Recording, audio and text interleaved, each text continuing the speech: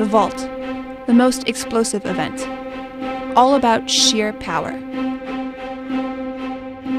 Alexa Moreno Medina of Mexico was a finalist on vault last year in Nanning, and she's aiming to place higher this year.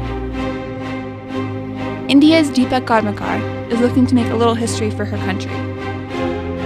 And she does the hardest vault in the world. Ellie Downey helped clinch a historic bronze medal for the British team, and now is looking for individual success. Wang Yan is China's best vaulter. Don't underestimate this one. She packs quite a punch.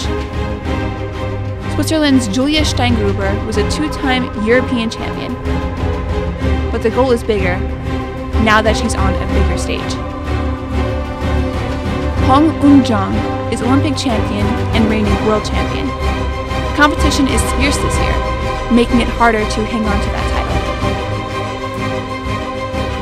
Russia's Maria Paseka swiped the European vault title out from under Julia this year. She's made some major improvements, showing what a fierce competitor she is.